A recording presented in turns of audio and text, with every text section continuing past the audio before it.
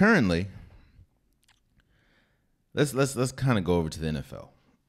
Currently, there are two quarterbacks that a lot of people are surprised hasn't kind of found a landing spot yet, and that is Jimmy G and Baker Mayfield. Now let's talk about Jimmy G for a second. Let's get that one out the way because that's a little less complicated than Baker Mayfield.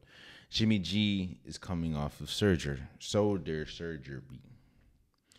And Jimmy G is one of those quarterbacks that everything needs to go right for him to succeed.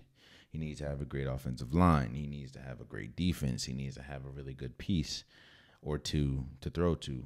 Actually, probably two or three, which he did. He had Deebo Samuels. He had George Kittle. He had Brandon Ayuk. And even with all that, yeah, he did make it to a Super Bowl. He didn't make it with Deebo Samuels, of course, but he did make it to a Super Bowl, but of course he didn't win.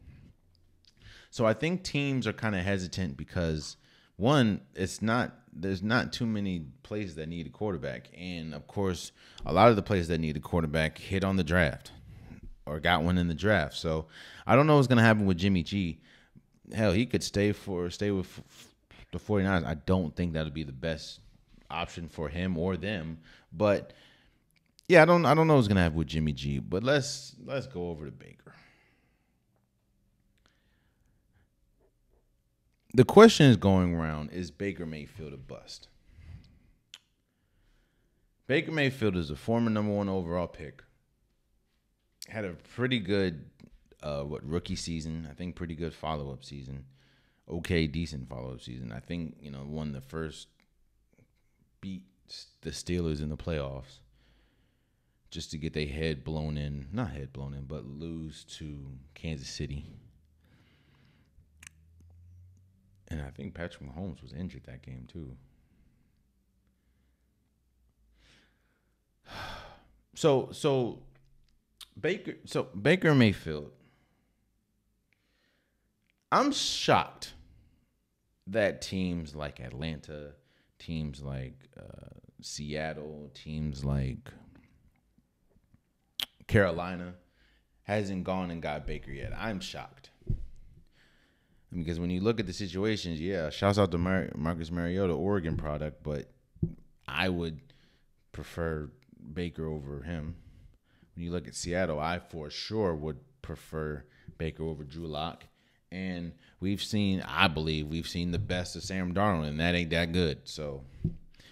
But a lot of people can attach it. A lot of people are attaching it to the reason why he hasn't been picked up is due to his extreme contract, right? Due to the fact that I think a lot of teams want Cleveland to pay a lot of that $19 million guaranteed, and they're not trying to pay that. And I would like to call BS on that. I'll call BS on that because imagine if this was Russell Wilson. In fact, you see how fast it was? No. Imagine if this was Russell Wilson.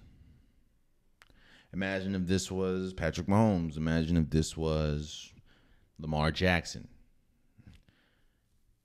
And a team like Seattle, like Atlanta, any team that needed a quarterback and saw those players available. You think that they're going to let $19 million stop them? This is mostly on people just are nervous to take a flyer on Baker Mayfield because it's like you're going to have to pay him top dollar, but is he a top dollar quarterback? No, at least he hasn't shown that. I think we've seen the best of Baker Mayfield. I don't think that he's going to be done. I think that he's not a quarterback that can. I kind of put him in the same class in a sense. I kind of put him in the same class as Carson Wentz. I kind of put him in the same class as quarterbacks like that. Not saying that he's better than Carson Wentz. But if Baker Mayfield is your quarterback, if Carson Wentz is your quarterback, if someone like, I don't know, Marcus Mariota is your quarterback, they're not winning you a Super Bowl. And that's a lot, especially when money is involved. Because, again, people are saying that's the main factor. No, it is not. People just don't want to touch Baker Mayfield. That's just how it is. So, but I don't know where he'll land. I'm surprised that he hasn't landed somewhere yet. So I guess we'll see.